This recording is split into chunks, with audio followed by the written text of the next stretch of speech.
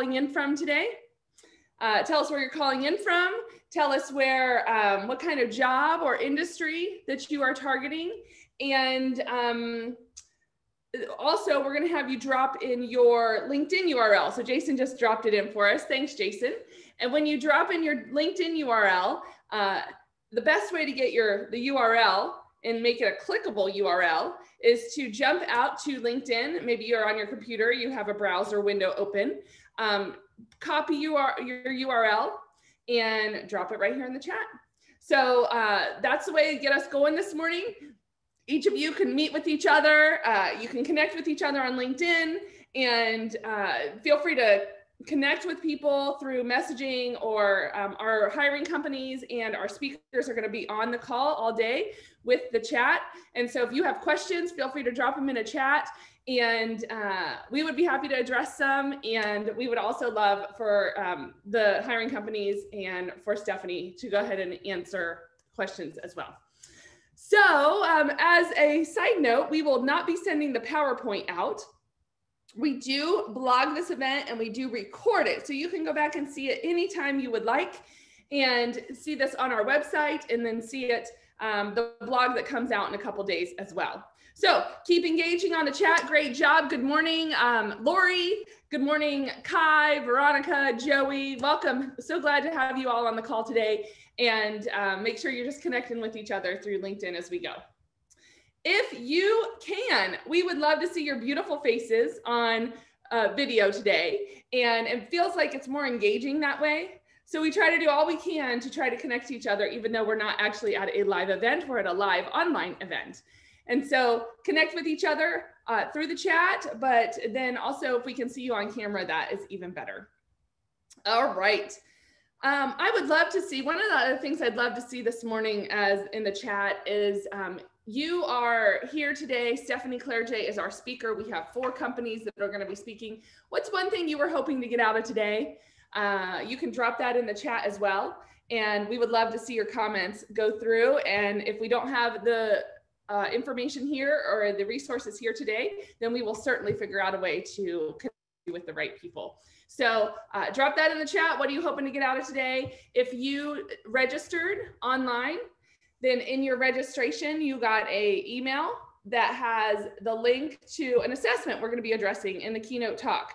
So, and also a handout. So if you did register and you didn't see either of those, go back and look at your email and see if you can pull those, and those are for the event today.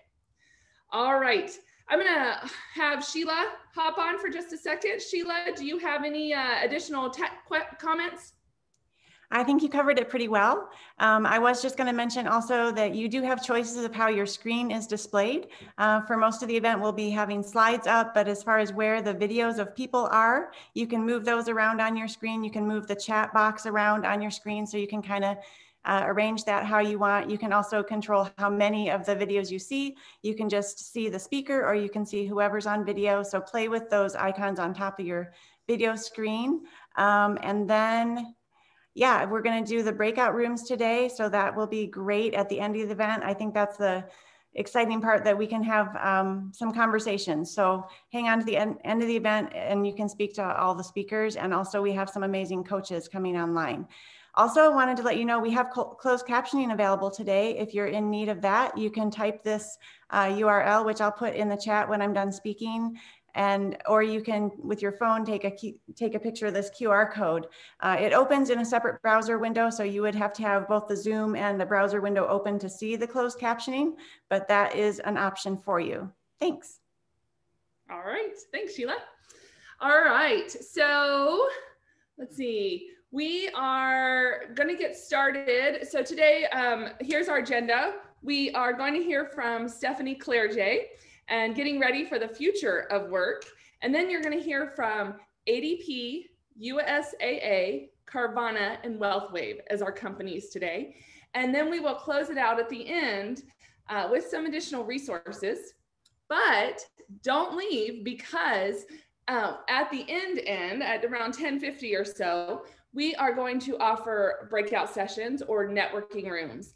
And what that means is you're going to be able to go off and to talk directly to the speakers. All the speakers are going to have a room today. The companies, Stephanie, they'll all be available in a room, but also we have these great resources where if you pop in the room, you can meet one-on-one or in a small group, and we have professional certified resume writers. We have LinkedIn coaches and career coaches. You can ask questions about interviewing. You can ask career associated questions like, hey, how do I'm looking into doing this. What are some things you would recommend? And so hang on at the end and we will have time for you to have those conversations. All right. So so excited to have Stephanie here today. And we met quite a few years ago. Actually, it was funny. Our kids were in the same kindergarten together. And so that's how we met. And those kids are now, let's see, my daughter is 14. Yeah, she just had a birthday, 14. So it's been a while, Stephanie. Stephanie Clergé is a consultant, coach, and trainer, and holds the title of Vice President of Training and Consulting at Kolbe Corp, a consulting firm specializing in assessments and interventions that increase individual and collective performance. Stephanie holds an industrial engineering degree from Stanford and an MBA from Babson College. She completed a coaching certification from the Hudson Institute of Coaching and previously spent 15 years managing teams and developing leaders at Intel Corporation. So please help me welcome Stephanie Clergé to our event today. Yay! Thank you so much, Jessica. As always, it is a pleasure being here today, being with you here today. It's always excited to be here with Career Connectors and to help job seekers and anyone else who's just looking to empower themselves and understand a little bit about the future today. So that's what I'm going to be doing is talking a little bit about the future of work. So as Jessica mentioned, I'm VP of People and Product Development, which does not make me a futurist. I'm sorry, I do not have the crystal ball. I cannot tell you the future, but really, we're going to get into some of what I know, but here's just a little bit of my relevant experience. So that allows me to kind of be here before you today. So as Jessica mentioned, I worked for, you know, in the corporate world for almost 15 years. And then I was not only a manager, but I managed the hiring program. So I've done a ton of hiring. And when I got my coaching certification, I decided to leave, start my own coaching and consulting practice, that's when I really started career coaching with Career Connectors. And then I actually did a tiny little stint as an executive recruiter. So kind of got to see the other side, actually had a LinkedIn account on the other side as I was looking for job seekers. So I learned a little bit about that. And then of course, I'm a trainer and a consultant now. And, but really the thing that makes me most qualified to be here is that I am a zombie killer. Well, actually scratch that. I'm actually not a zombie killer anymore. So I'll tell you a little bit more about that. But what I used to do was really work on employee engagement issues. So, you know, the walking, working dead, people who just kind of go through their jobs, kind of going through the motions, but really aren't engaged. And then I worked with those vampires, those energy suckers, those people who are backstabbing and credit stealing and information hoarding, bad bosses, all of those things that keep those of us who just want to do a good job from doing that good job. But as I mentioned, I'm not a zombie killer anymore because as we all know, zombies are the past. The future is robots. But not these cute little guys here. They're adorable, but they're really not good for much. They're mostly toys. The kind of robots I'm talking about are these guys. And unfortunately, these robots are coming to take our jobs. So in fact, it's already happening. So we've gone from this to this. Where the robots are actually doing some of our work. But it's not all gloom and doom. So I'm here to kind of talk to you a little bit today about this trend and some others. Essentially, I'm here to tell you a little bit, just a little bit about what the future holds, how you can prepare for the future, and give you just a few tips on how to start. And I know that's pretty lofty, especially for the amount of time that I have. So we won't get to everything. There's a whole bunch of stuff I'm not going to cover today, like the gig economy and what the actual workplace inside, like whether you'll be sitting there or remote work. I'm not going to cover that kind of stuff. I'm mostly going to focus on technology and what that has to do with our work. But as I mentioned in the beginning, I don't have a crystal ball, and the future is inherently unpredictable. For anyone who has tried to predict the future often is wrong, and some people who are right, I think, just get lucky. But what we can do is that we can use history as a guide. The other thing that we can do to kind of shine a light on things is we can analyze current signs and signals, because really it's all about going from fear to facts and figuring out what is going to truly be a struggle versus just a stretch. And what I'm hoping to do today, even though I'm going to start with a little bit more gloom and doom, is really to inspire you to really think of what the future of work holds for you as more of a stretch that you can lean into instead of something that is going to be a struggle. But I want to start with some expert knowledge here because, as I said, I come from a technology background. I do a lot of hiring stuff, but I am not a futurist. But interestingly enough, actually back in 2016, Klaus Schwab, who is with the World Economic Forum, introduced this concept of the fourth industrial revolution. And if you're not familiar, the fourth industrial revolution really talks about the first three, which was the first revolution driven by mechanization, like the steam engines and locomotives. The second revolution, which was really driven by electricity and power, really giving us the next ability to do some of the mass production. The third revolution was really all about automated production and computing power. And now we're in the fourth industrial revolution, which is really all about connecting all of that computing power together. So about Internet of Things and digitization and blockchain, all of the things that you are hearing about right now. And some people say we've already actually entered the fifth industrial revolution, but I haven't found any good research on that, and things are moving fast enough already. So let's just say, for the sake of argument, we're in the fourth industrial revolution. But either way, what we are experiencing today will affect the very essence of our human experience. Things are moving at a scale and speed that we have never seen before. And so what I want to do today is I want to explore the future of industries, jobs, and skills, and give you a few facts, and then end with some tips on what you can do as a job seeker and what you can do over the expanse of your career. So let's get started by talking about industries. So here's a recent statistic just from the end of last year, and it said 63% of workers lost their jobs because of COVID-19 have actually changed industries. So as a part of the process of losing their job, they actually changed industries. So what might this mean for you? Well, it might mean that you need to take a look at your industry and figure out what is going on with it. What are some of the trends? Making sure that you're doing the reading, doing the research, and figuring out what might be going on with your industry. And is it something that you need to consider broadening your job search outside of your industry? Or is it just a matter of getting a few new skills to be ready for when your industry comes back to life, if you happen to be in the situation? And we'll talk a little bit more about some of those skills and how to get them in just a bit. The next one, this one is about job. And it says 83% of jobs paying less than $20 an hour could have substantial parts of their work given over to automation. So essentially, this goes back to the robot problem I was talking about earlier, or actually, they call them soft robots in some cases, because we're really talking about AI and computing more than we are talking about the big clunky type of robots, although there's some of that out there as well.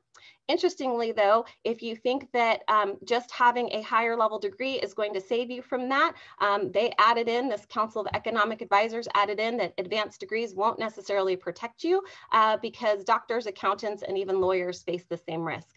And what the example I see most prevalently in my life is financial services. So I don't know how many of you remember actually going into the bank. Anybody remember going to the bank and filling out deposit slips and doing all of that? Thank you, Virginia, I see you. And so we used to do that. And then we had ATMs, and ATMs were great because we could drive up or we could walk up, but there were still tellers inside that we could go and talk to. And some of us still went inside and filled out those little slips. And now what do? We carry our ATM with us right here on our phone. And things are getting more convenient. So those types of things are happening to many of the jobs that are out there. And there are now more than 1.2 million industrial machines and robots working across the globe, and that is expected to grow as technology advances. And I actually would like for you to meet one of those robots. So you can meet Marty. So Marty is one of the robots that is in some of the grocery stores that they have been piloting.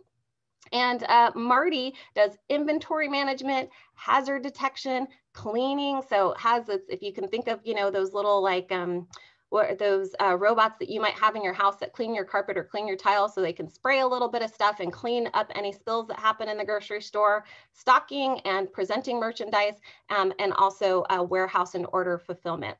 And why do companies use robots like Marty? Because they make fewer mistakes, they work faster, they can be more precise, they take less breaks, if any at all, maybe just a little maintenance break, and they save money. So this is a little bit of the future and what it looks like. Interestingly, part of the reason why there hasn't been more widespread use of these types of robots is because of us humans. So when humans interact with these robots, we're still sort of like, I'm not sure. They actually did some surveys of the people in the grocery store, and they said, well, even though the robots seem to be doing a good job, I actually wondered about the humans that the robot might be replacing, or I just was a little bit suspicious of the robot. I couldn't put my finger on it, but I didn't like it. So some grocery stores have actually decided not to implement this technology, even though it works, because us as humans, we as humans are not ready for it. So let's talk about, though, some of the jobs that are more susceptible to automation. Now, do not freak out when you see this slide. This slide is a little bit scary, and I actually hesitated to put this first one on here because you might be able to see by these percentages. So the percentages that you see at the bottom, this is the percentage of increase or decrease that this job is expected to have in the US by the year 2030. So in less than 10 years. So I really hesitated to put this first one on there with customer interaction, because as you can see, it's expected to decline by just 1%. So that one's really on the bubble. But you can see here some of the jobs: food service workers, sales workers, some retail, those types of jobs. So they're not expected to disappear, and they're not even expected to strongly decline. But if you're in those industries, you certainly have to be aware of what is going on, what does the technology look like, and what can we do moving forward. And as I mentioned, I'll talk a little bit about that in just a bit. But the industries I really want you to pay attention to are office support and predictable physical work. So office support, you can see some of the categories there, but interestingly, it starts off with IT workers, and that's what we've been told for years is the future. And by the way, STEM still is the future, but it's really that predictable type of work, whether it's physical or whether it's online, that is really looking to be lessened a bit over time. Anything that can be replaced by AI. So if you've noticed, you know, Calendar, if anyone's seen programs like Calendly, where you can just click on a link and it automatically schedules, that's the kind of thing that I'm talking about, because we used to have administrative assistants who would send the email or give you a call and go back and forth in order to schedule meetings. Well, now many of us are having the computers do that for us. So there's expected over the next 8 or so years to be pretty large declines in office support. And we'll talk about a few things we can do if you're in that industry. And then the other one is physical predictable work. So some of the things that we do from a physical perspective, like dishwashing. Dishwashers have been around for a lot of years, and some restaurants and other food production places still won't be able to afford to get the kind of mechanism that will do this for a while. But all of that kind of stuff is coming. So this is just a little bit of information. And if you'd like to know more, my source for this is McKinsey & Company. They actually have information on jobs lost and gained and what the future will look like. And it's an extensive report, and it's free on their website. So please, I encourage you to go and look at that study, because it's truly fascinating. And I just took a teeny snippet for this presentation. But let's go ahead and talk about skills. This is the last part. So we've talked about industries, we've talked about jobs. Now I'd like to talk a little bit about skills. And this research is really interesting as well. And you can see the source here is Deloitte. But this is about the 100-year life. So I don't know if any of you have heard about the 100-year life, but essentially they're saying, you know, the kids that are, you know, some of us have today, some of the younger kids will actually live to be 100. And if that's so, the career span will go from a mere 40 years or maybe 50 years, depending on when you start and when you end, to 60 or 70 years length of a career. And the average tenure in a job, which used to be about 10.5, 10.8, something like that, is going down to 4.5. And you can see this, that some of this research is actually a little bit old. So if you look at people's resumes today, we're starting to see 2-year spans for tenure in job. But what I really want to point your attention to is the half-life of a learned skill. So skills that used to be 20 years, you would go to college, you would learn skills, and those skills would actually be good for a 20-year skill span, are now just 5 years. And for those of you who are in technology, I saw scrolling by a few people who are in software and all of that, you'll know that you're having to learn new software in a 12 to 18 month type of time span, that those skills actually become obsolete within just a couple of years. So definitely something to think about in terms of what are we facing in terms of being a continuous learner, about being curious, and figuring out how we can get those additional skills.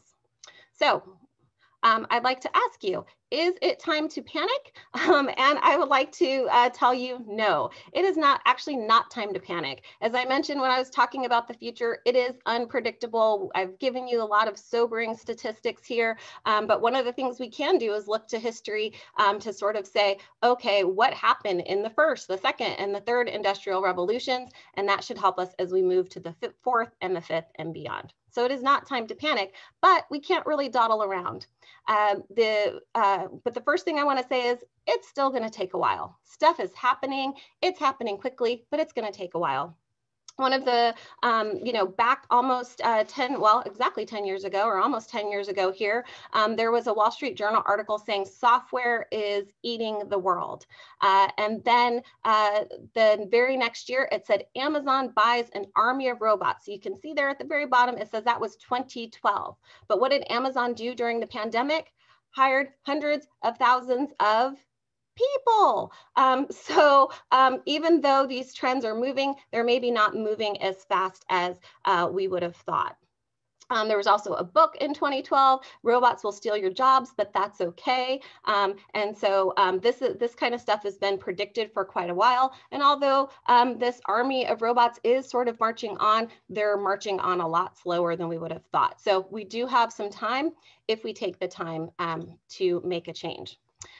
This I thought was fascinating. So this is a picture way back from 1967 when the first microwave became, was able to be used in the household versus just for commercial use only. And you can see this quote here, "The microwave stole my job." And I say, said no woman ever. So no one ever said the microwave stole my job, right? We all said, hooray, now we have a new, faster, easier, better way to cook. I know there's a lot of anti-microwave sentiment there, but I have young children, and so I cannot afford to have anti-microwave sentiment. But the point here is we actually learned to work alongside of this robot, right? This machine.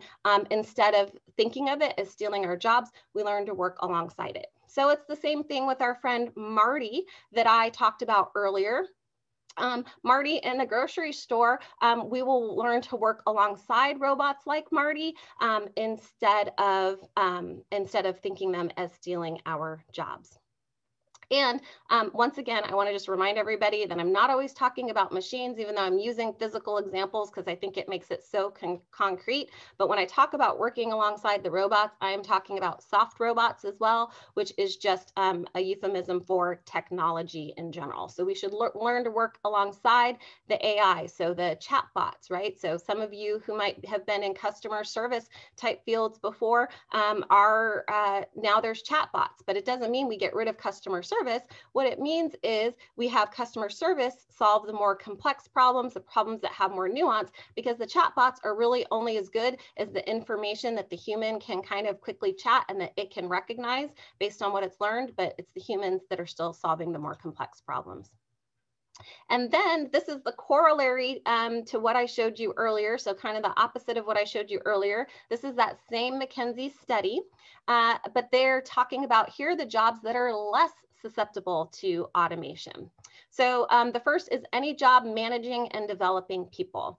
And I want to take a minute there to kind of talk about that because some of you may not have experience managing people in a traditional sense, but you may still have leadership skills from other things. So whether it's coaching your kids' soccer league, and even though someone might argue that that is you were working with kids and not adults, I would beg to differ because it's the adults that you really manage when you are coaching a child's team sport, right? You're not really spending all of your time with their kids, you're spending the time managing the parents, but you might be doing that in your outside life, some of your hobbies and some of the ways that you contribute to the community. So some of that counts when you are looking to move up in the management ranks. And volunteering is one of the best ways that you can gain leadership experience that both helps your community and gives you some of that experience if you don't have any. But that's one of the roles here. The next one is applying expertise to decision-making, planning, and creative tasks.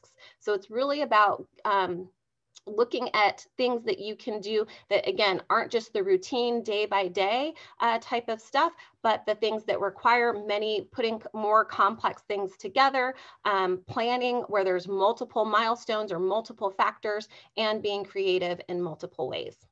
Interfacing with stakeholders. And this one is pretty nuanced because it kind of goes with that other slide that I showed earlier. So there is some interface that is easy to replace. So again, if it's kind of that rote or routine type of thing, that will be easy to replace. But if it's interfacing with stakeholders, especially if you are still physically touching the human body, that's one that's going to be a little bit harder to replace. I listened to this great podcast this weekend, and they were actually talking about, it was a Stanford professor, and she was talking about teaching robots to put hospital gowns on patients and how difficult that is because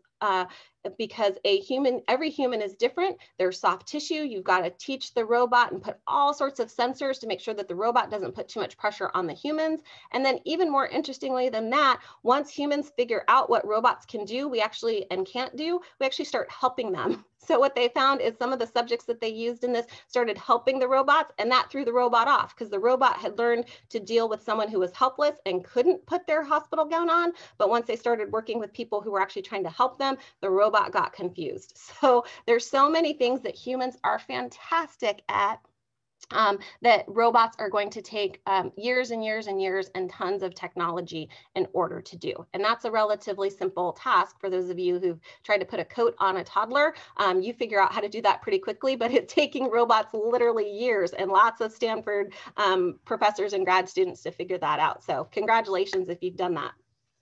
And then physical activities that are unpredictable, right? So things that are in unpredictable environments, those are some of the jobs that are less susceptible to automation.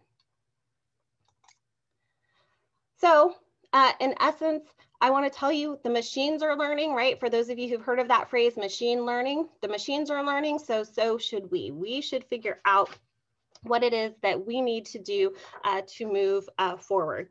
And so one of the things I will say is, excuse me, you are not your job. Is no matter how committed you are to your job, your identity is separate from your work, and you can reinvent yourself. We will adapt, right? So everyone won't be replaced. We're going to work alongside. The other thing to keep in mind is we still create, maintain, and repair the robots. We're going to be the ones who are going to teach the robots what to do, to teach the people how to deal with the robots and how to use them. And we can still do things that robots can't do yet. And so that's really what I'm going to focus on next, because the things that robots don't have that we do have are our personal set of strengths. And we actually have strengths in 3 parts of the mind. So the robot essentially has one mind. The robot has the mind that we give it. And yes, it can learn over time. But again, what it's learning is just the data that we feed it or the experiences that we choose to give it. But we have strengths in all 3 parts of our mind. And I want to kind of talk about what those are. So the good news is you know a little bit about two of these of your three parts of the mind. The first one is the thinking part of the mind. So this is the part of the mind that will be on your LinkedIn profile or your resume or your bio, but this has to do with your natural intelligence and ability to reason, your skills, your experience, your education, and learned behavior, or those things that we typically call habits. So anything that falls into the part of the mind of what we can do or able to do based on our skills and experience and intelligence and learned behavior, that goes into this thinking or cognitive part of the mind. And so here, my mantra for you is learn, practice, evaluate, and repeat.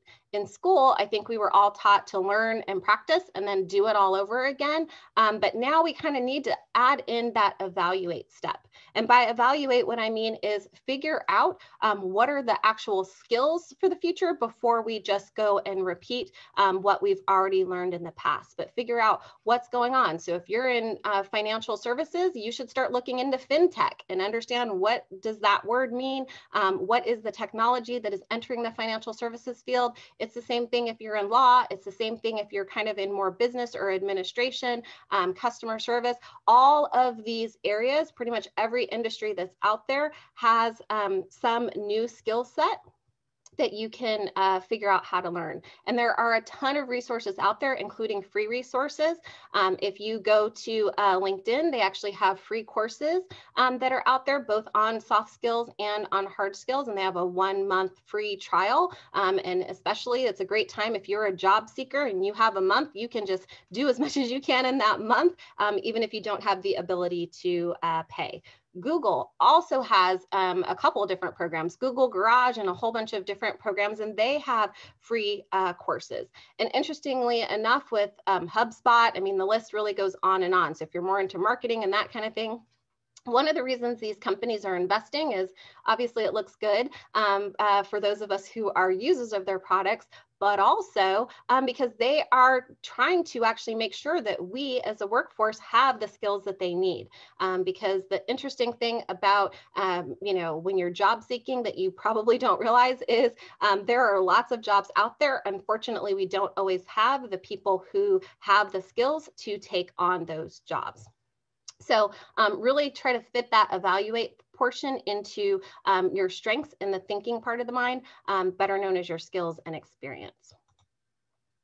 I think I kind of covered a lot of this already, but I just wanted to kind of mention, you hear all of these buzzwords about technology, right? AI and Internet of Things and digital disruption and all of this kind of stuff.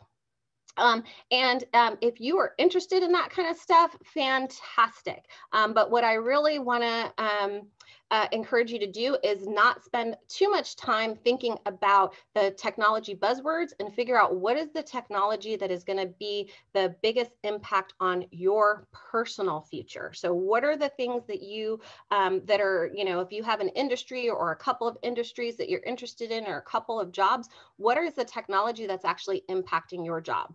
Because blockchain may not be that thing, or cryptocurrency or 3D printing may not be applicable to what you've got going on, but there is a technology skill that is relevant to every single job out there. So figure out what that is.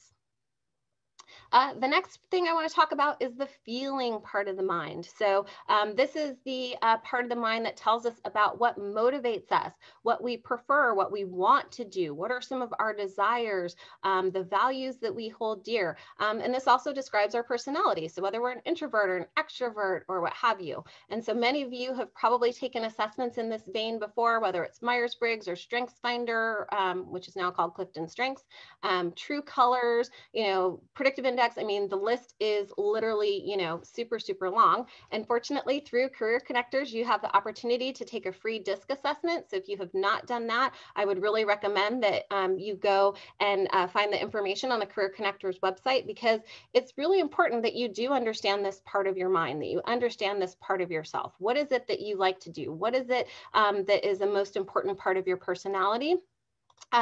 Because this is the part of us that helps us to stay human, right? This is the part of us that so far the robots aren't even close to yet. They cannot empathize with other human beings. So, you know, there's one thing if you have a problem. So think about if you're sitting at home and you have a technology problem, you can go on the website and a chatbot greets you. And you can type a few things in there. But the one thing that the chatbot can't do is actually empathize with your issue. You know, listen to the sound of your voice, to how nervous you are. You know, I'm sure they're working on that. I'm sure it's getting there, but there are lots of things that humans are still so much better. Building trust. I mentioned earlier that one of the reasons why there's not more robotic technology proliferation is because people still don't trust robots. I think we saw too many of those movies back in the 70s and 80s where the robots were coming to get us. And so people just don't trust them yet. And so until some of that changes, you know, you can actually be on the forefront of some of those changes if that's something you're interested in. But essentially, this part of the mind is part of the mind that is really important. But what I want to actually spend the rest of my few minutes today talking about is the doing part of the mind.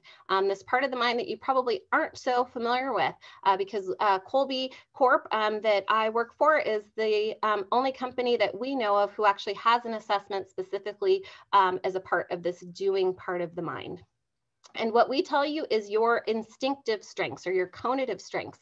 But these are the strengths that are a little bit different from that thinking or feeling parts of the mind, because those can change over time. The thinking part of your mind, hopefully you're learning new skills, you're educating yourself. So we want that one to change. The feeling or personality part of the mind, that one can change too, based on, you know, where you are in life. Even things that we think don't change, like our values or our motivations, certainly do change as we age and gain new experiences. But this doing part of the mind truly is something that we are born with.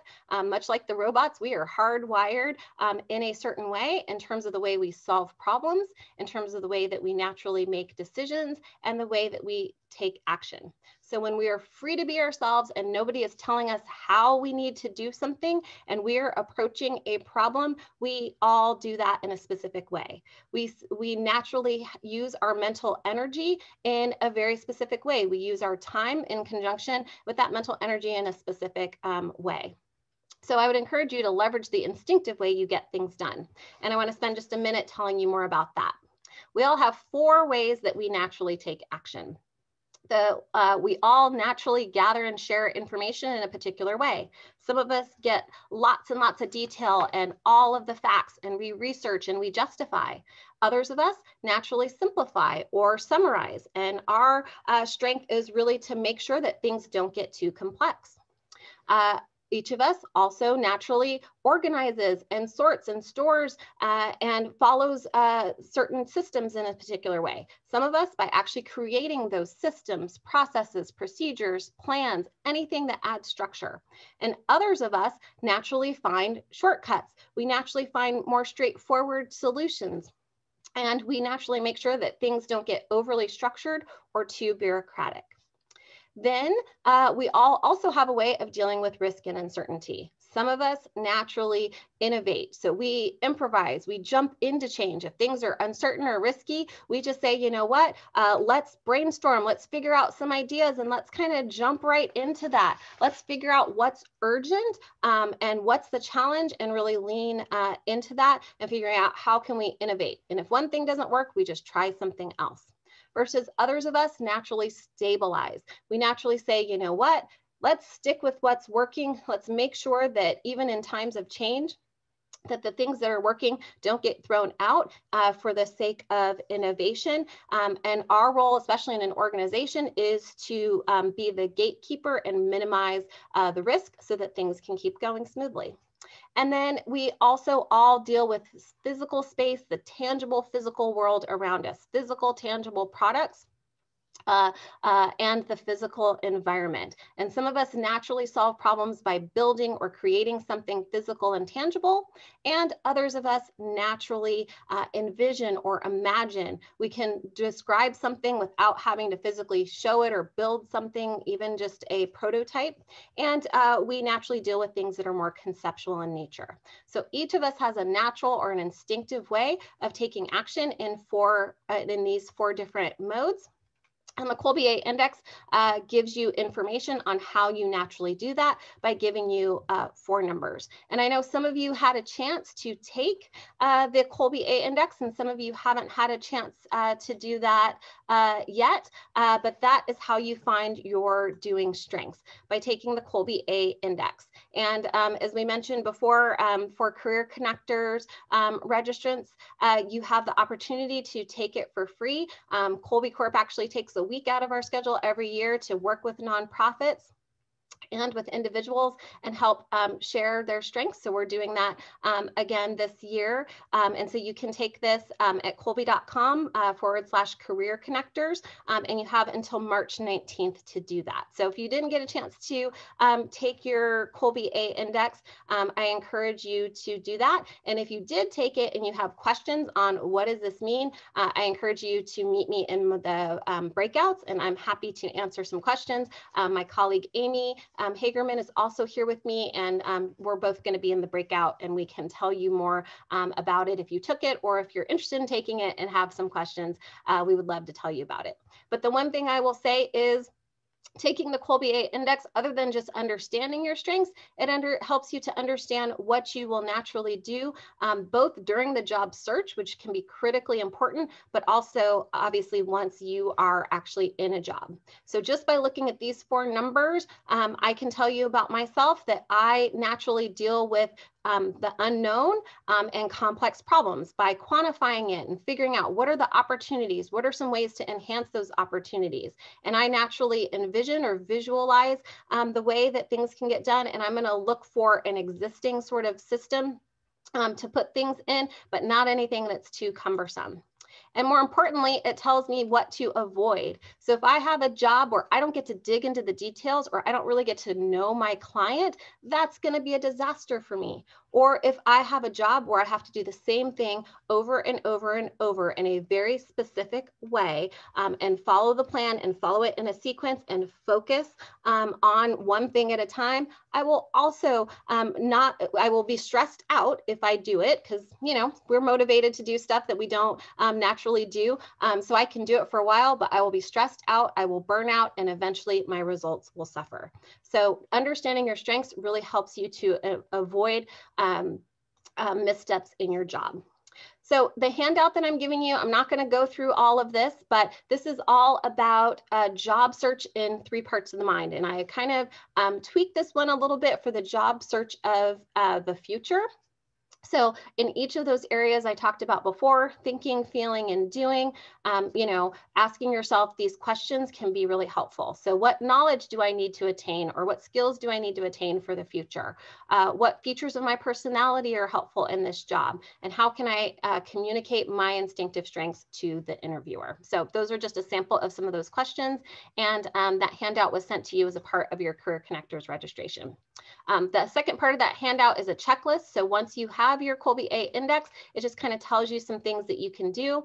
And you will see on that checklist, there is another link, kolbe.com/activate-your-A. And there's a webinar that actually goes through what the Kolbe A index is. So if you can't stay for the breakouts, or you just want someone to go through it with you, there's an on-demand webinar, and we're actually going to have a live webinar coming up here in the end of March.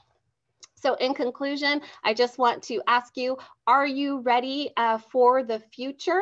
Hopefully the checklist that I gave you and understanding your strengths will help you to answer that question. But just remember that you are who you are. We're humans, and we are ready for these robots. We just have to do the same thing they're doing, which is learn a little bit about the future of work. So that concludes this presentation, but what I love doing when I come to Career Connectors is not just speaking, but being able to say, we're hiring. So you can also come see us in the breakout as well. We're actually hiring for customer service and help desk support. We're hiring some sales folks and a programmer. So we've got jobs, so come visit us in the breakout, or go to kolbe.com/careers, and you can learn more and apply there as well. So that is exciting. And if you have discovered your strengths through this time or any time in the future, we do encourage you to post on social media what you've learned about yourself and your strengths, and use our hashtag Kolbe Strengths Week. And if you think you took it in the past already, you actually don't need to retake. So you can go to kolbe.com/findmya. And if you think you've taken it before, and you can find your previous result, because your first result is actually your most accurate. So that's all that I have to talk to you about today. And if you have any questions, I really look forward to meeting you in the breakouts. Thank you. Hey, Stephanie, thank you so much. We have about 10, 15 minutes or so still of time for you if we need it. So would you mind jumping back to the handout and going a little bit into detail on how people can utilize this thinking, doing, feeling handout? Would you mind spending a few minutes on that? Sure, I would love to. I think it's slide 42. There we go. Yep. There we go.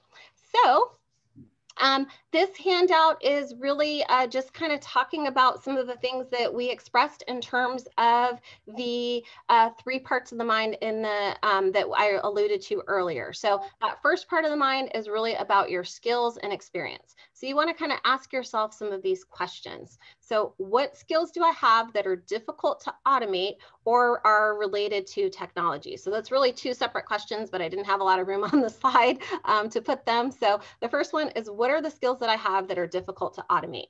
And what you want to think about here is you actually want to think through what are some of the skills that you do that are maybe very routine. So if you are, for example, scheduling travel for someone, we know that there are easy apps and web pages that help you do that. And all of those activities are relatively routine. If you're working in customer service, or if you're working in retail, the things that you do that are pretty routine and aren't too complex, those are the things that you need to look at. And then I would just, really focus on doing some Google, just using good old Google or whoever your browser of choice is, and looking at, just searching for things like technology in, and then put your industry. So technology in customer service, or technology in, even software development, because there's even some of those fields that we consider to be technical actually have some technologies that are actually coming in to help automate some of those things, and understanding what are those, how do those work? Because one of the jobs of the future is actually being sort of that liaison between the human and the technology, making sure that the technology is working properly, making sure that the data that is given to the automation is clean. There's so many jobs out there that we don't even understand yet. And so both understanding how to work alongside the technology, but also how to drive the technology is super important. And then you can see some of the other questions there under the thinking part of the mind. So what knowledge do I need to obtain? And then what experiences do I need to have? And again, I just cannot emphasize enough volunteering.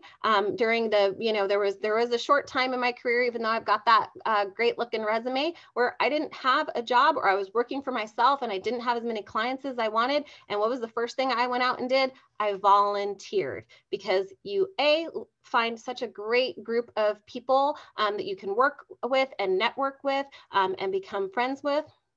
The next thing is you can volunteer to do stuff that's maybe a little bit outside of your wheelhouse, and people will be happy to train you and then hand stuff over to you, because people who run nonprofits are really busy helping others. And so they're happy to kind of do that. So whether it's, political volunteering, or volunteering with your church, or some other type of charitable organization, that is my #1 tip that I give to people in terms of how do I get new skills, because it's not just about sitting and taking classes, although I encourage that.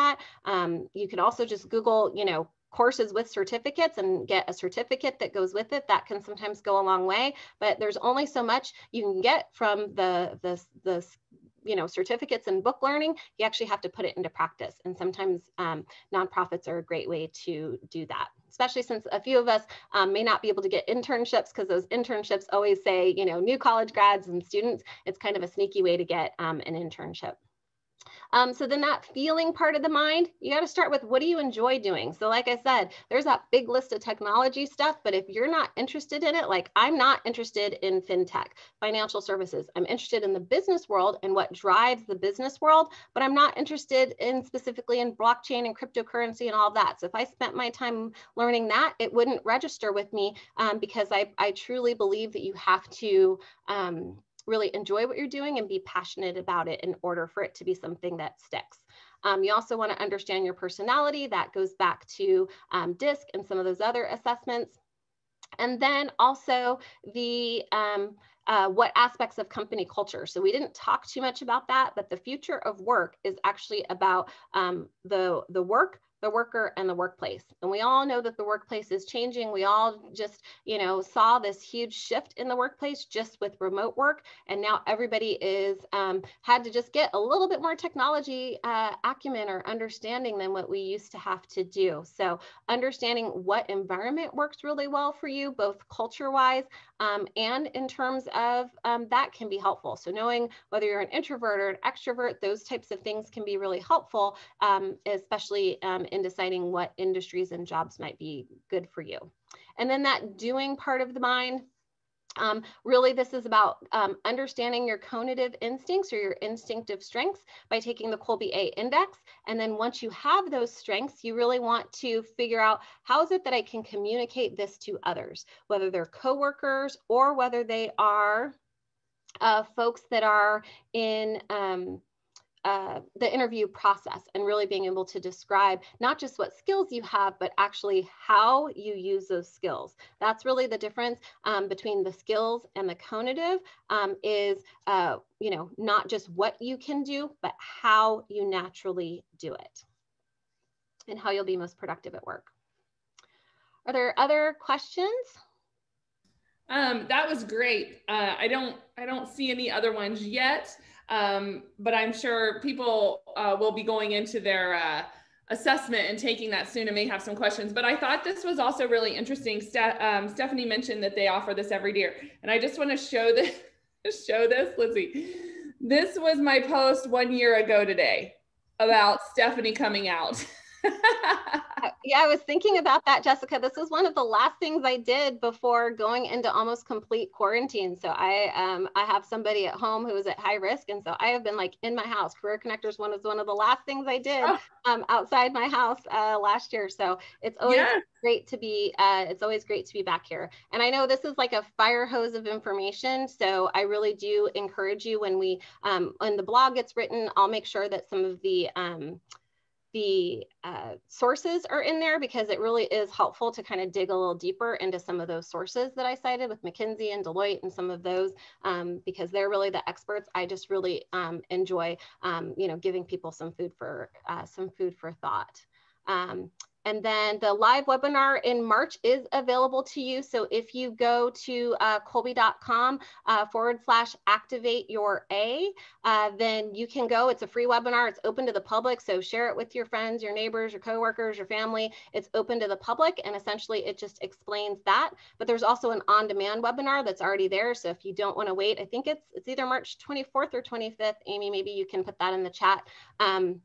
But it's one of those days, but if you don't want to wait, there's an on-demand webinar there. So awesome. Thank you. And so we have, from the last time Stephanie also spoke here a year ago, we have a blog, the review on our website. So you are welcome to go out there and look a year ago, and you can see her content from that talk as well. So absolutely. Stephanie, thank you so much. We really appreciate it. Everyone's dropping in messages of thank you for providing this assessment. We really appreciate that Kolbe does this every year. And thanks so much for being here today. Perfect. Thank you. It's my pleasure. Stephanie, again, will also be in the breakout room. So if you have more questions for her, if you have questions about your assessment, you can drop into her breakout room in a little bit when we get to that point. Okay, so I'm excited to bring Pam Farling to the stage next. Pam has been in the Valley for 5 years now and was originally from a small town in Ohio. She's been married to her husband for just over 3 years. They have 3 dogs. She has been with ADP for 11 years, supporting hiring in several locations, and most recently in their newest office in Tempe. She has done recruiting for all levels of positions, from entry level to senior leadership, and she enjoys baking, watching movies, and sitting outside under the stars on a cool night. Me too. One of her favorite places she's been to is Sedona, and since they love to travel, Pam and her husband are hoping to purchase an RV this year so they can take the dogs on the road with them. Please help me welcome Pam Farley. Yay! I think you're on mute, Pam.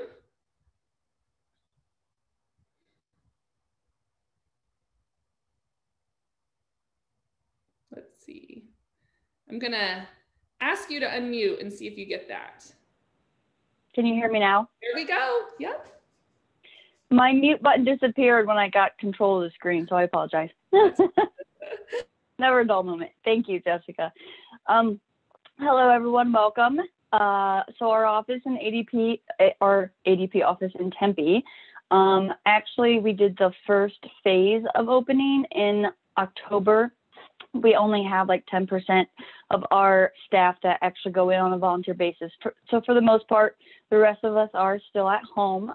We don't have a crystal ball as to when the rest of the office will be open, but just a little bit about ADP.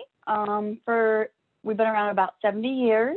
We've led the way in defining the future of business solutions. ADP is proud to be named Fortune Magazine's World's Most Admired Companies for 12 years.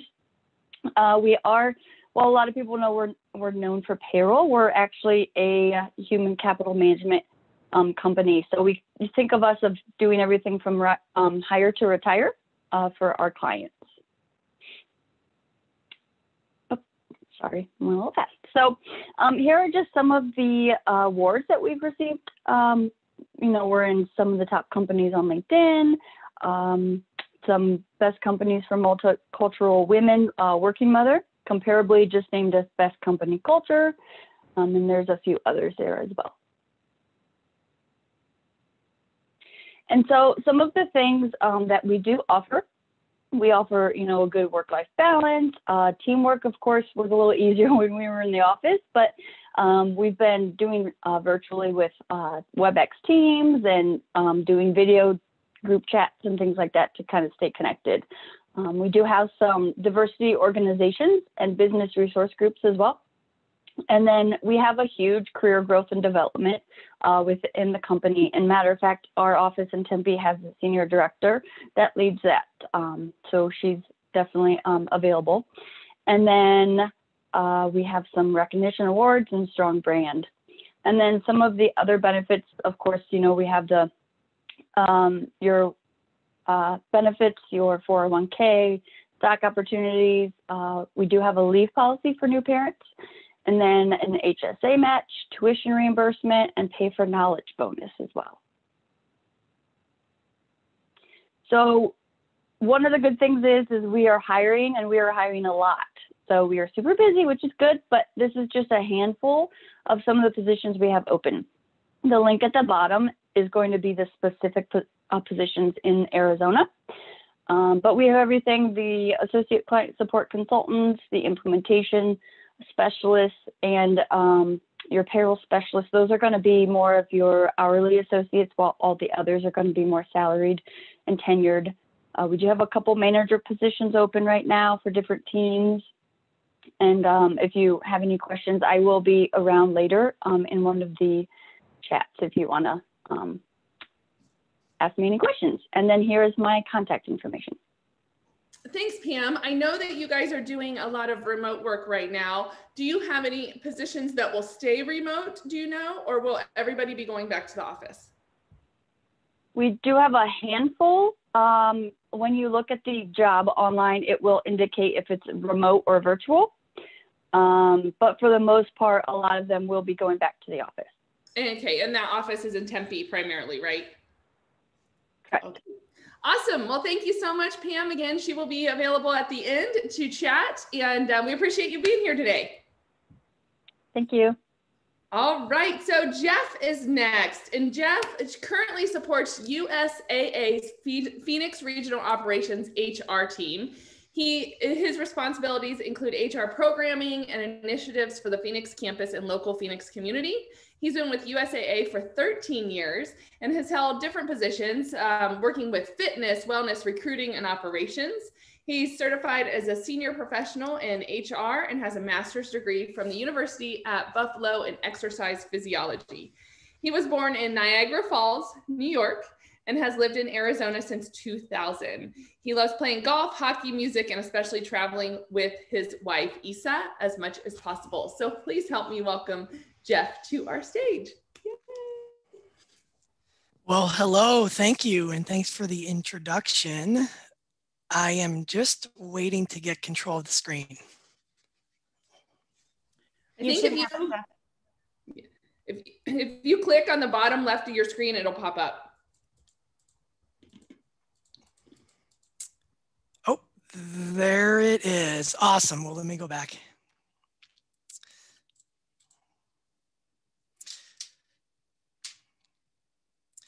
Just a few technical snags, always part of the Zoom experience. So, yeah. All right. Well, thank you so much for the intro, Jessica. And I'm really excited to be back here with Career Connectors. And we've done events over the years with this group. And I just really appreciate what you all do for the community. And I think it's a really great service and just amazing resources for job seekers. So I'm just super excited to be here to talk to you about USAA.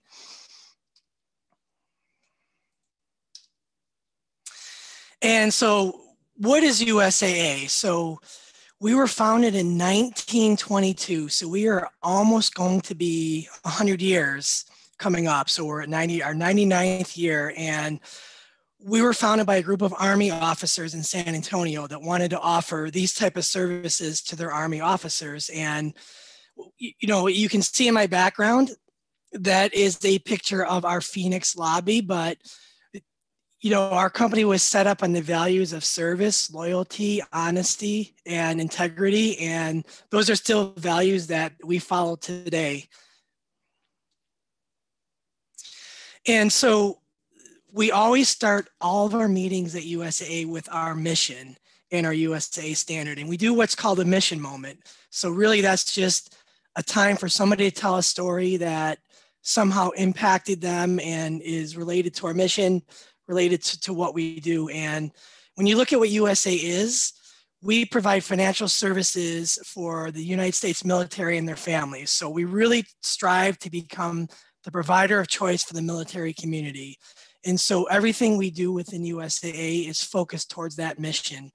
And we also have what's called the USAA standard. And again, every meeting we start with some stories about this just to keep ourselves grounded in what we do. And so, you know, you can read through all these. We definitely want to keep our membership and mission first. I talked about service, loyalty, honesty, integrity, and just two that I really want to point out. So one, embrace diversity and be purposely inclusive. You know, so we at USAA look at all perspectives and we are purposely inclusive with our employees. And so, and I'll talk a little bit about some of our diversity groups and some of the efforts we have a little bit later, but that's built right into the culture of our company. And the other one, and I feel like this fits right into what Stephanie talked about, was innovate and build for the future. We are definitely trying to make USA be around for another 100 years. And so, you know, we are doing things to innovate and build for the future. And when I talk a little bit about the type of jobs we have, you'll see that we're adding some of these technology jobs and, you know, different support positions towards that goal. Okay, so what is it that is so special about USAA? And I would basically say it's our employees, it's their membership, and our financial strength. And so we have over 36,000 employees all over the world. And at this point, we have over 13 million members. When you think about a company that started out in one little office in San Antonio to grow to 13 million members is amazing. And our net worth is over 35 billion now. And that's continuously grown as a company and shows really our financial strength and commitment to the military.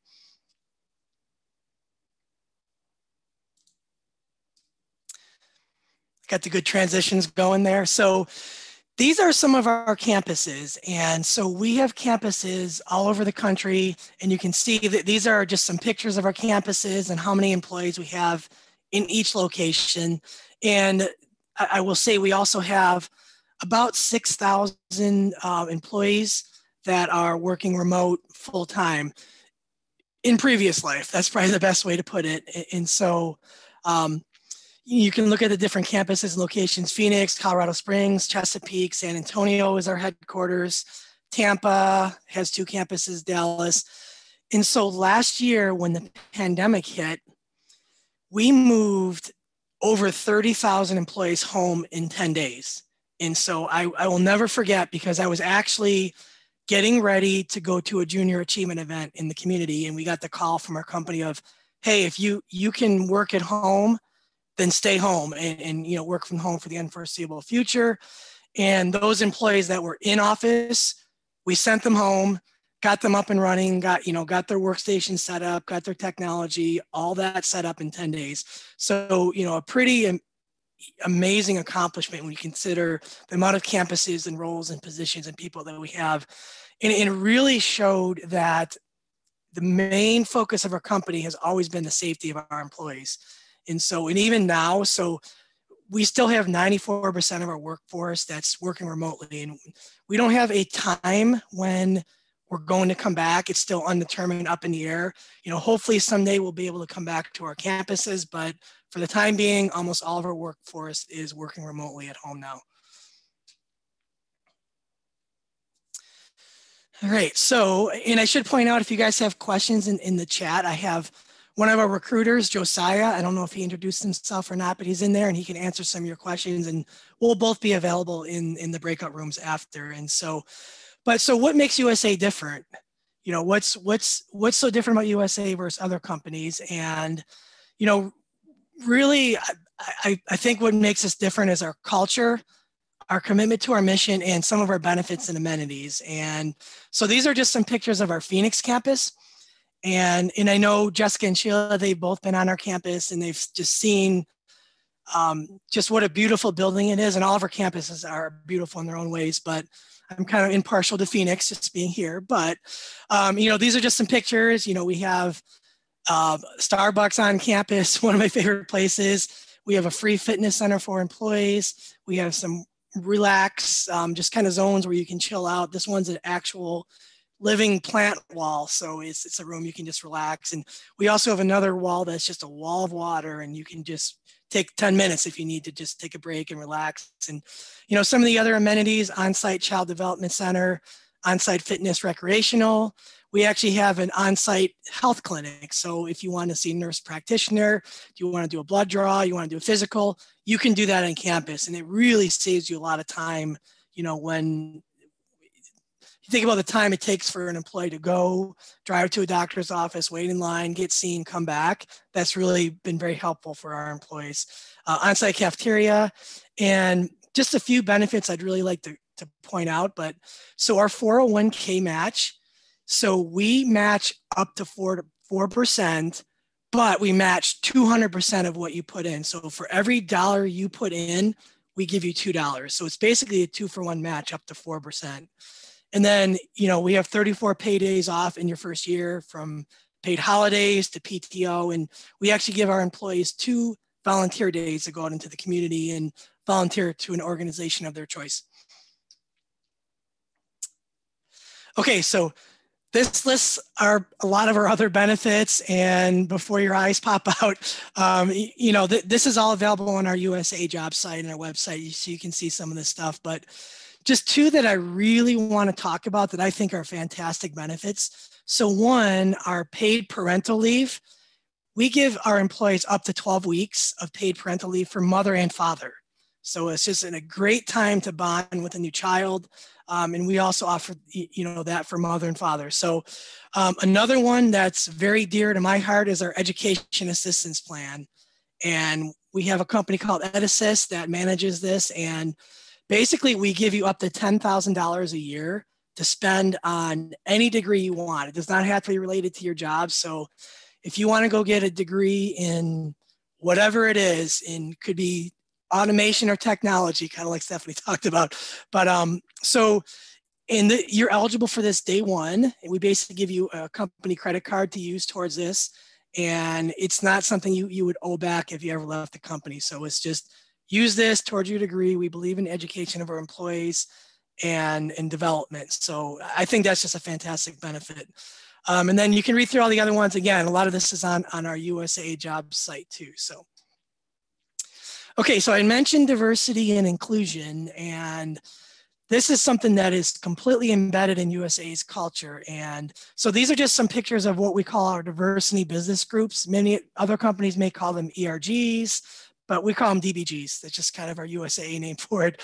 But you can see some of these groups and their names and you know, what demographic they represent. But I will say that, you know, many of our employees sign up for some or all, you know, and they just sign up as allies. And over 50% of our employees are in at least one of these business groups. And so they do all kinds of things, informational events, internal, external, and, you know, just different things. And it's also a great development leadership opportunity. So each of these teams have core teams.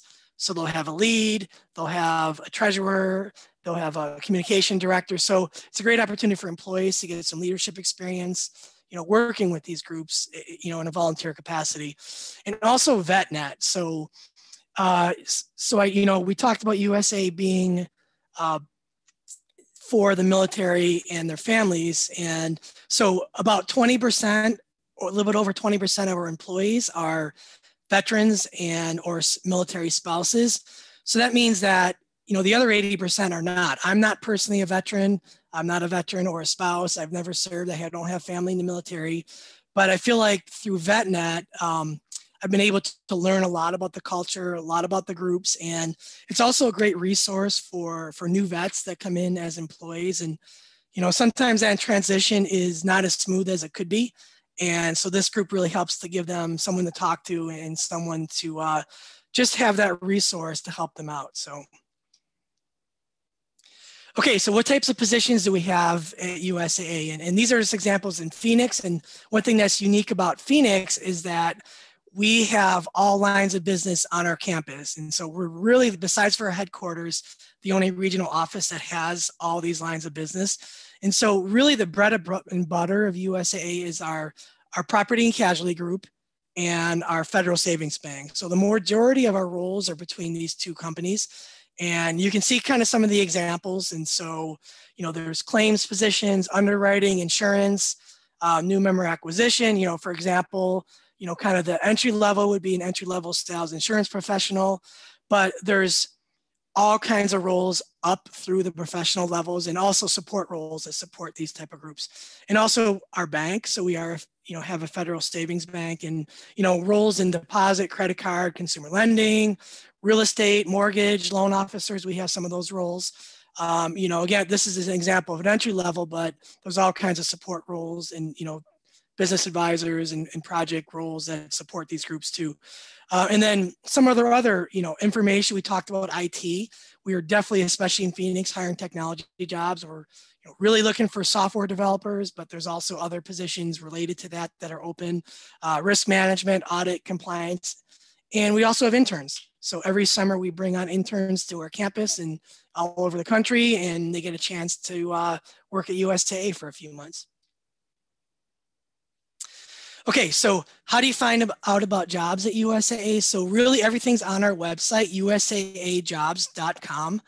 And so, you know, you can look at this website and, you know, this is actually taken right from the website, but there's information about USAA. You can learn about our campuses. I had mentioned the bank and PNC and some of the other career areas, technology. You can click on that and it really gives you a kind of a deep dive into those positions. You know, you can learn about locations, you know, the military, the interns, you know, just life at USAA. So I'd really encourage you to go to our website and just, you know, look at our jobs. We have a lot of jobs posted all over the country. In fact, I just took a look this morning and Phoenix had 88 jobs posted for Phoenix, just Phoenix. So, you know, and they're all everything from entry level up to, you know, director, you know, executive level. And so you can look through that.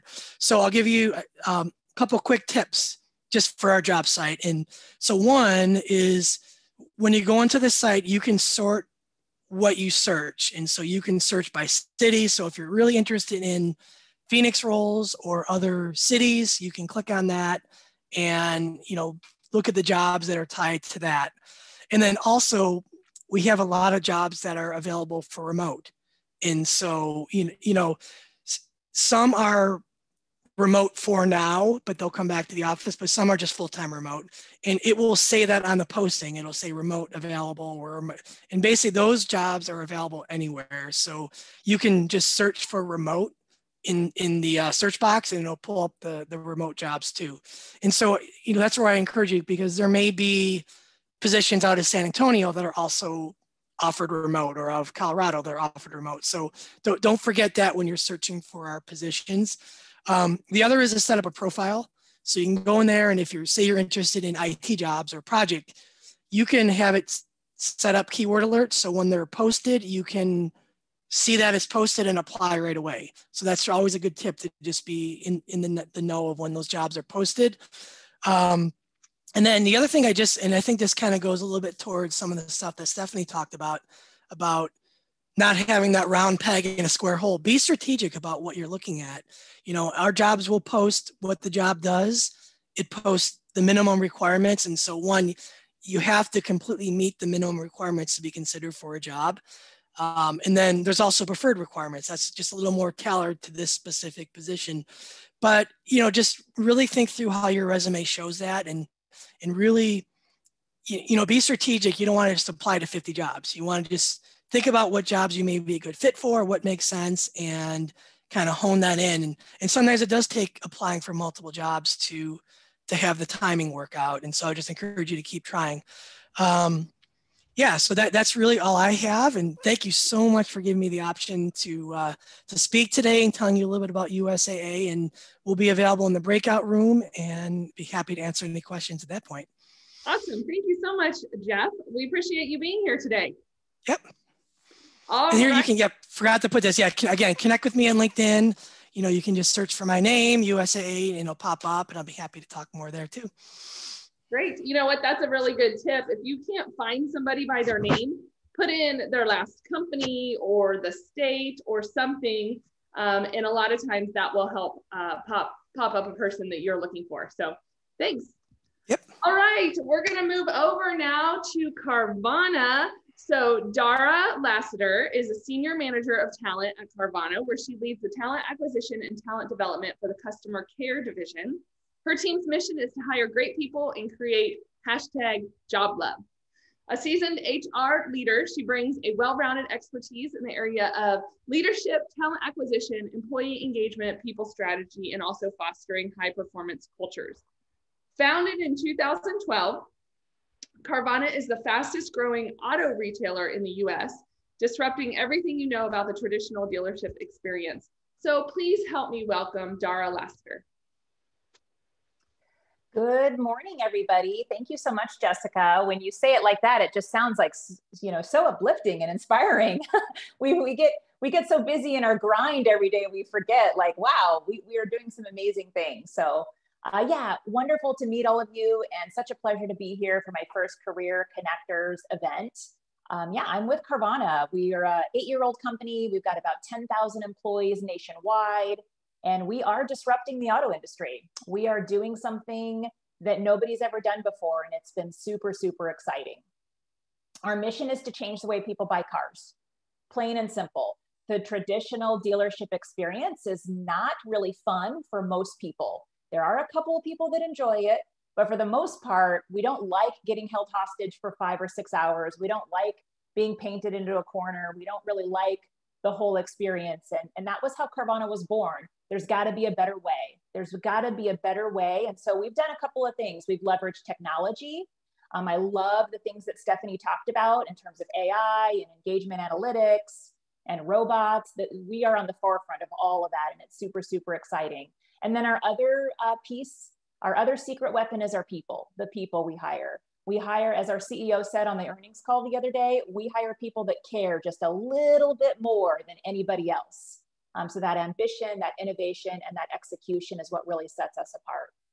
But I'm going to let a video, a 30-second quick video, do some talking to give you a little bit more insight into what Carvana does. When we started Carvana, they told us that selling cars 100% online wouldn't work. But we went to work, building an experience that lets you shop over 17,000 cars from home, creating a coast-to-coast network to deliver your car as soon as tomorrow, recruiting an army of customer advocates to make your experience incredible, and putting you in control of the whole thing with powerful technology. That's why we've become the nation's fastest growing retailer, because our customers love it. See for yourself at Carvana.com. All right, so a couple of our values, be brave and zag forward. I loved what Jeff said about mission moments. That's so exciting, so inspiring. We are also a company that really lives and breathes by our values, and allowing us to be very brave and just dive right in and make mistakes, and also continually zagging forward are just a couple of values that we lean into to do some amazing things like that are listed on this slide. Founded in 2012, we've now been ranked as America's most valuable corporation. Our stock price has really increased over the last year, and it's been super exciting to watch. We're 100% online, 100% online. You can buy a car, you shop for a car, buy a car, get finance for a car, arrange for delivery on your car, all from your cell phone. All from your cell phone, it's all electronic. No commission salespeople, no dealerships. We sold 200,000 cars online in 2020. We're now planning to more than double that this year. And we've got a lot of great features and benefits to purchasing from Carvana, all in an effort to give you peace of mind. I know it can be really scary to buy a car, such a big investment online. So we've done a couple of things to really make it safe and comfortable for the public. And then we also will buy your car. This is something that a lot of people don't know. We have a division called Sell to Carvana, about 300 people in that division, and that's our startup within our startup. And we will purchase your car, make it super easy for you, come and pick it up right from your driveway and hand you a check. So lots of exciting things happening here in our organization. This slide highlights some of our benefits, perks, and our communities. A couple of ones that I'll draw your attention to is our paid parental leave. We also offer that for both maternal and paternal leave. We also have an amazing program with Arizona State University where we will cover your tuition if you're looking to achieve your bachelor's degree online.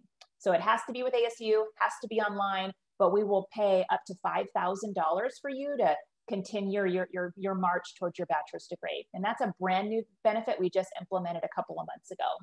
We have an amazing Carvana Fit Wellness program. It includes physical fitness as well as mental health and well-being. We're super, super proud of that. And then finally, it seems like everybody's favorite benefit is your birthday is an official holiday. So you get to take your birthday off, or at any point in time within your birthday month, a free day paid off. One other thing on our medical premiums, Carvana is committed to paying for employee-only premiums 100%. So your employee-only medical insurance is 100% paid by the company. If you join Carvana and you're an employee-only person, your medical is going to be covered absolutely for free. And then our Carvana communities. We are super, super proud to have these in place, and we've got a good 200 to 300 people in each and every employee resource group. Last month, we celebrated Black History Month with all sorts of fun educational events. This year, we're having a great time celebrating Women's History Month. So not only are you, able to be part of an amazing company, you're also able to kind of learn and reflect and digest and learn a little bit more about people that are different than you. We actually have about 900 positions posted right now. I just checked this morning. We have 900 positions posted on Carvana.com. This is just a small slice of some openings that my team is responsible for. There's about 100 recruiters in Carvana. So leadership roles within customer care. Our customer care contact center is located here locally in the Phoenix area. Of course, we're all working from home right now. We will be returning to our corporate offices in the near future. But I've got quite a few leadership roles, a team lead role in my customer care division. I've got a team lead role in registration. This is a coaching development type management role where you're leading a team of 15 to 17 people, advising them, consulting them, helping them reach their highest potential. I've also got a manager role that leads a customer care org of anywhere from 80 to 100 people. Also have a senior manager role and an associate director role. So there really is no end to the opportunities we have here. A couple support roles, if you're a very detailed oriented person, I have a couple quality control and quality assurance specialist opportunities with our company. And then we have quite a few people operations openings. I'm hiring a junior recruiter right now. We've got a talent development coordinator position posted, and we've got 3 HRIS specialists openings right now with Workday. That is one of the careers that is of the future. If you know anything about HRIS systems, we need really good people that can get in there and extract the data and run all sorts of interesting insights for us from our people systems. Again, 900 openings posted. Go take a look. Carvana.com/careers. And I want to say there's about 163 openings in Phoenix. 163 openings in Phoenix. So Val, the 900 openings are actually throughout the country. We operate throughout the country. We have 74% of the market share of the United States right now. So just use the location tab. You can see where we might have openings in other places like Chicago and Memphis and Alabama and Tampa, Florida, all over the place. But about 163 openings were posted for the Phoenix area. Awesome. Wow. Yeah. Great information, Dara. It's funny. We are buying a new car and I have been all over Carvana and I am so impressed. It's like you're a technology company and, oh yeah, we have cars. It's like, they're just, you guys are sending me the right stuff within the parameters. I don't have to talk to anybody. It's been awesome. Great to hear. Thank you. Yes. Awesome. Well, thanks for being here today.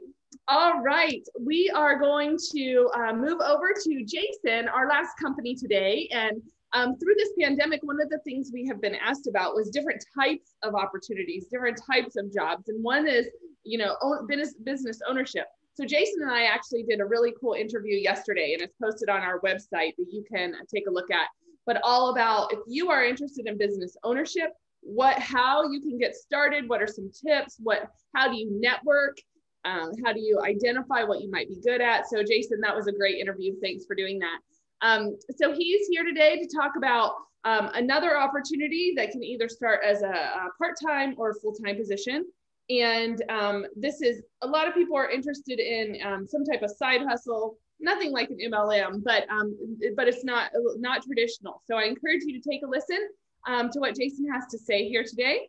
And he has spent 2 decades in the corporate world in the semiconductor industry. And then his business experience has ranged from owning his own consulting firm to purchasing a franchise that he and his wife ran.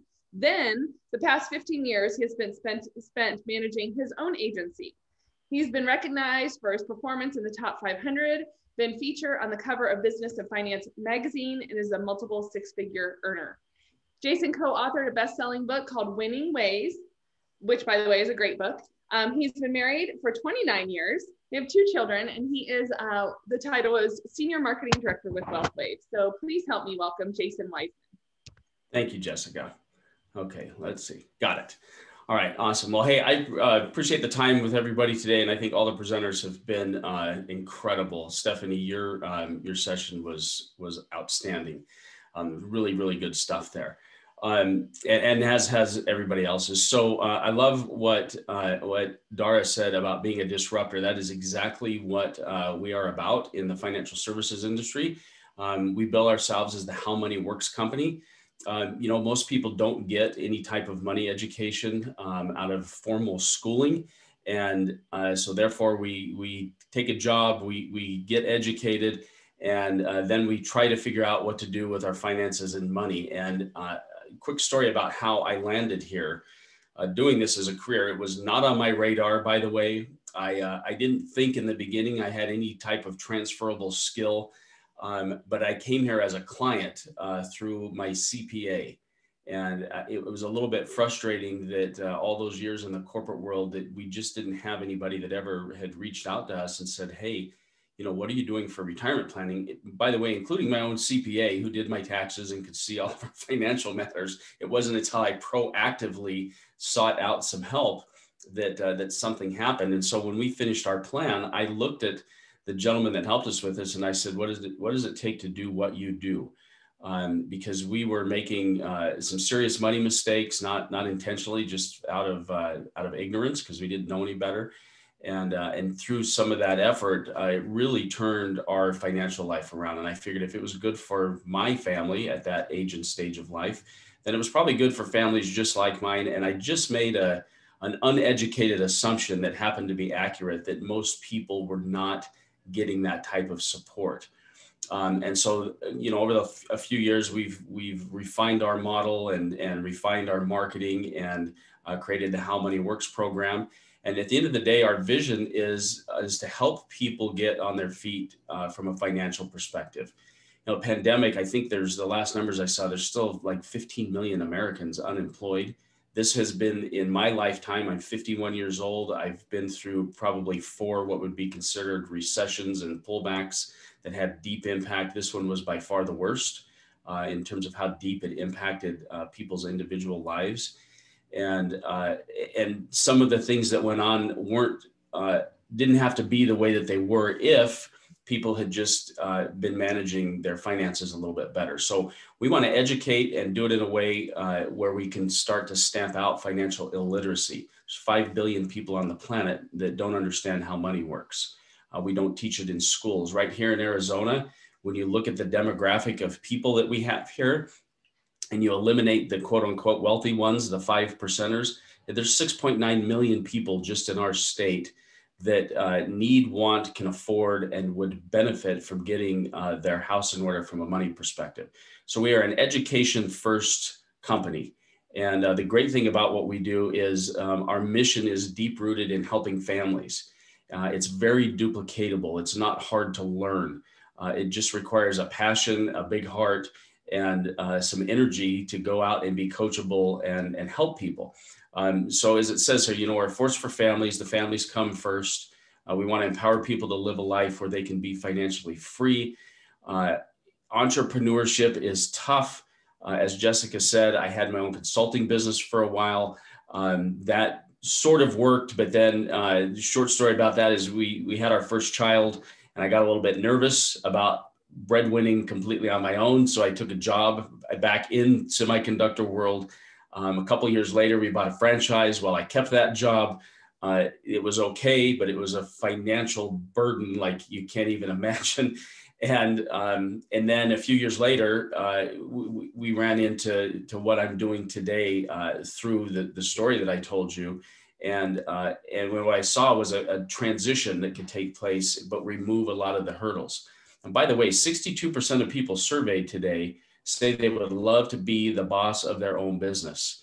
But due to some of the hurdles, the costs involved, the time involved, creating a new marketplace, maybe if that's what they're trying to do, differentiating themselves inside of an existing market space, which is very challenging to do today. The lack of technology, the marketing oftentimes stops people in their tracks. And we've just laid a groundwork that solves those problems for people. Again, as I said, we're education-based first. In 2020, I didn't update this slide. I will get this updated. We provided financial education to over 350,000 families. That was in the middle of a pandemic when we couldn't even meet people face to face. We were very fortunate, as most of you know, or you wouldn't be here. There's a lot of businesses that were unable to shift when everything went virtual. And we were very fortunate that this platform had been in place for a number of years. And so for us, the shift was mostly in our heads of, I can't shake your hand, but I can look you in the eye on Zoom and show you things. And so our shift was just from in-person to virtual. And we actually had a record year last year as a result of that. The money education piece, the How Money Works platform has been on over 110 television shows last year, morning shows, CNBC. They're writing their own feature articles based on our content.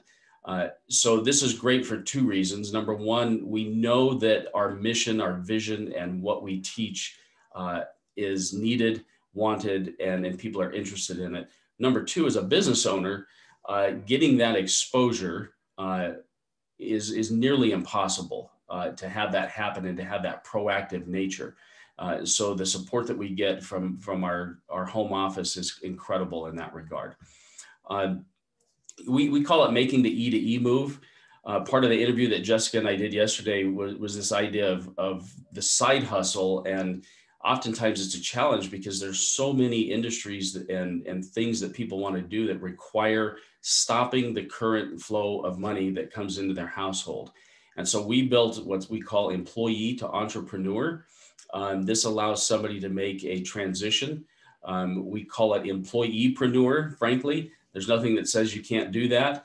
That's what I did for about a year, and then eventually left my corporate job. And once I had my feet underneath me in business and was able to go full-time, replace my income that first year as a full-time entrepreneur, which is amazing. And I don't say that to brag. I simply am a byproduct of everything that I'm sharing with you today. So why would somebody choose this as a path maybe for side hustle or entrepreneurship? You know, in any business, there are some, like all the businesses that are here, you look at Carvana, USA today, they have all these things in place. It's why they're able to grow. Carvana is an amazing, amazing story. I knew who they were, but I really got to know them a little bit better when the guy on Shark Tank pitched his 3D modeling software and tool. And then I followed that for a while, and that's what Carvana now uses and to get all the pictures of their cars. So it's an amazing story, but they did all of these things. It's a turnkey solution. For us, it's a licensed profession. So it's not, there's some barriers to entry. We deal with people's personal information, you know, their money. And so they're not just anybody can do what we do, but for those that can, it's a great opportunity. There's ownership, digital marketing and media. Boy, if that is not part of somebody's plan today, or their business, they're in trouble. And we have that. We let people start part-time. We have not laid off a single field agent in the entire 15 years that I've been here. So that's an incredible story in and of itself. The market is good when the market is good, and the market is good for us when the market is bad, because it's a little bit of an awakening for people to seek out some help. The hands-on training and mentorship is priceless. It comes from people that started where I did, part-time, you know, from a different industry. I figured out I had a few transferable skills, but I had to learn some new things. And that was all hands-on from somebody that had past experience and success, which is where it comes the best from. And then we have a long history of helping families. So what I always do for Career Connectors is I set up another time, because people have a lot of questions and there's some stuff to dive into. I will be in one of the breakout rooms, but today at 4:30, you can take a picture of this QR code, or you can just simply send me an email at the email address. And we'll take an in-depth look at our platform, our tools, some of the things we do to help people, what the business itself looks like. And you know, I'm an open book. I'll share any questions you have. I'll answer them. And do my best to get you off on the right foot. So appreciate your time here today, and look forward to spending some time with some of you when we're finished here today. Thank you, Jessica. Awesome. Thank you so much, Jason. We have definitely seen a rise in people wanting to have multiple streams of revenue. So this is one of those great opportunities. So thanks for being here. We really appreciate it. All right. So I want to go through a couple things in closing before we open it up to our breakout rooms. If you have any feedback for us, any evaluation on speakers or content that you'd like to see, or hiring companies you are interested in, shoot us a note at contact@careerconnectors.org. And every Monday morning, my team gets together to review all of the information from the previous week. So we would love to have any feedback you have. Feel free to also drop it in the chat. With our current corporate partners, we are so grateful for them and allowing us to run this program throughout in a virtual format, and then hopefully back to live soon. I don't know how soon that will be, but it will be great when we can get back to in person. So thank you so much to our corporate partners. We also have additional resources for you guys available. A year ago, when the pandemic hit, we partnered up with bestcompaniesaz.com, and we put together a whole bunch of resources, including tons of companies that were hiring. So as you guys saw, I think just from this call today, if I add it up, we're probably around 1,500 jobs just from the companies here today. So Arizona is hiring, well, some of those jobs, obviously some of the 900 at Carvana are outside of Arizona, but there are jobs out there. So I encourage you to take a look onto this website. There's a listing of many other companies that are hiring as well. I think there's 65 that we have with logos and links and content. And then we have another 125 that just have the company named. So there are jobs out there, and we encourage you guys to keep your head up and keep looking for the right thing, and it will come along. All right, Stephanie mentioned in her talk that we also have a DISC assessment. You are welcome to have. It's free also with a partnership with Top Talent Consulting. So in addition to the Kolbe Index that I hope you all will take to get some insight from that perspective, the DISC assessment is also available to you at no cost. We will also be doing an event recap with this event. And so check out our blog site, and that will be up in the next couple days with all the content from Stephanie today. And then our speakers are hiring companies as well. And then we are all over social media. So feel free to connect with us. LinkedIn is a great place to connect with us because companies are posting jobs in our LinkedIn group and having conversations around career transition specifically. All right, next Thursday, March 11th, calling anybody who is a veteran or who has served in the military or has trailing spouses. We are doing an event for you. We do one a year, and that is this event. Of course, veterans are invited to all of our events, but this one is specifically with companies. We have about 23 companies that have a focus on creating a veteran-friendly environment and having programs supporting veterans and those that are transitioning from the military into civilian life. So I'll talk about that in just a minute, the companies that are going to be there. And then on Tuesday, March 16th, we have another career event with 13 great Tempe employees. This is all the employees are in Tempe, located in Tempe, that are part of this event. And so, but anyone around Arizona is invited to attend. And so you can check out that Tempe Virtual Job Fair, and I have the companies listed on a slide in just a minute as well. And then we're doing another really cool event. March is just loaded, you guys. So on March 24th, we are doing an event, Busting the Myths of the Construction and Trades or Crafts Industries. And what all the companies listed there are going to be in a panel discussion around what it looks like to work in these industries. We have a lot of the myths out there are, you have to be a carpenter or a construction project manager to work in these industries. And that's just not the reality. We are seeing hundreds of thousands of jobs coming currently and in the next couple years in this industry. And Arizona is a huge shortfall of people with experience in these industries. And so we would like to show you all and have the discussion of what's out there now, what's coming, how do you transition into this industry? And that's for professionals across the board. They have every type of job needed, just like any other corporation does. So I encourage you to attend that.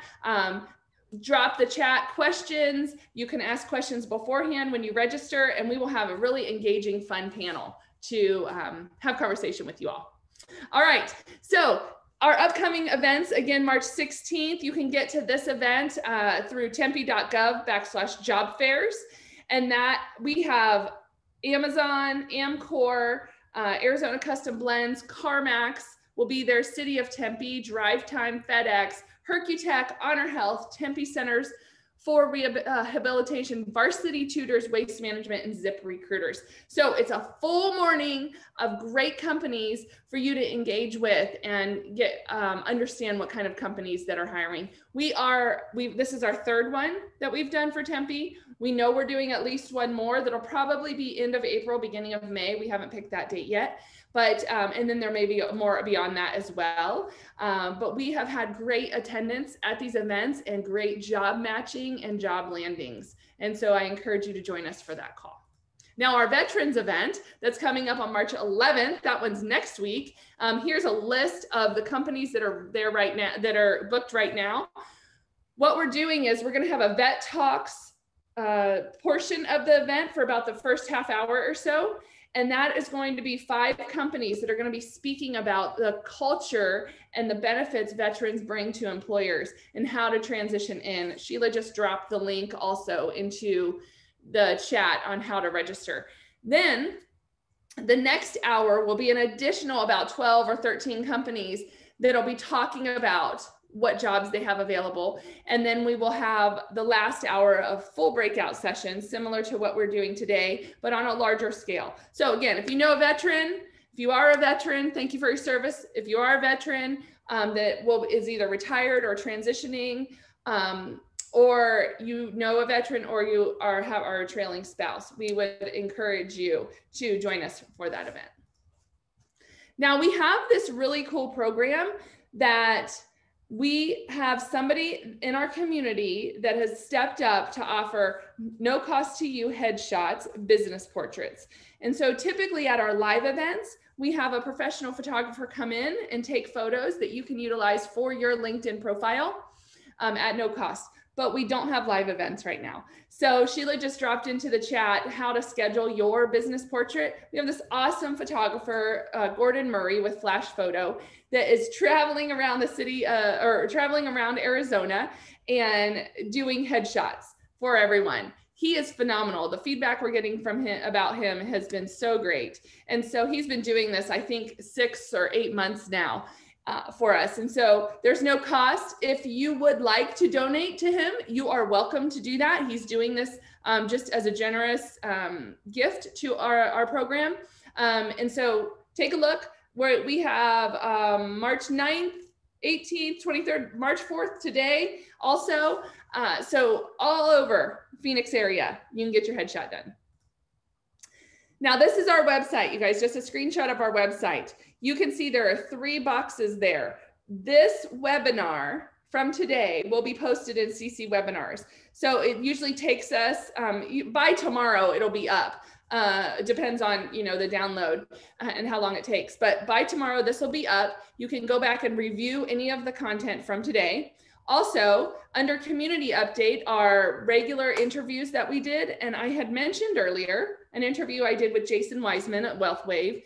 And so there's some additional content with him there around business ownership and growing business. So I'd encourage you to take a look at that. And so that's our website. You can sign up for our e-updates if you're not getting them yet at careerconnectors.org. Let's see, the slide for the headshots. Sheila, can you drop the headshot information into the chat? Somebody was asking about some more headshot information. Maybe we can put it back up at the end. Also, I want to thank you to our awesome volunteers. You guys, we can't do this without our awesome volunteers. We have about 125 volunteers that serve every year, and we're just so grateful. And so today we have a lot for you, and we'll talk about that in the breakout sessions. But we do need additional support. So if you are good at writing and would like to support some of our events once a month, or so, we need some blog writers. And that means attending the events and blogging, taking notes during the event, and then working with Sheila to get it uploaded afterwards. Sheila would love to hear from you. She oversees all of our volunteers. And so you can contact her at sheila@careerconnectors.org. So one of the things that we are just so grateful for is so many of you have supported Career Connectors in the last year. And I can tell you, just like any organization, it was a really tough year for us to be able to continue moving forward with this program.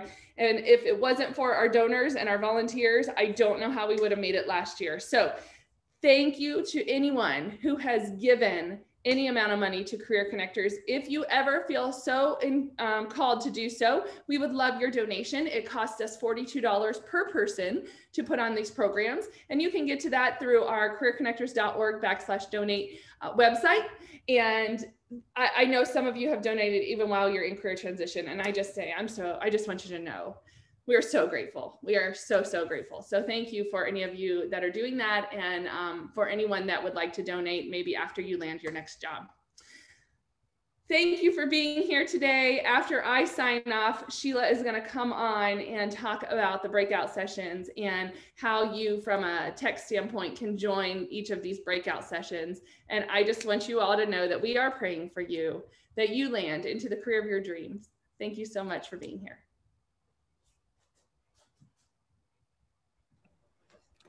Thank you, Jessica. You're a hard act to follow, but I will try.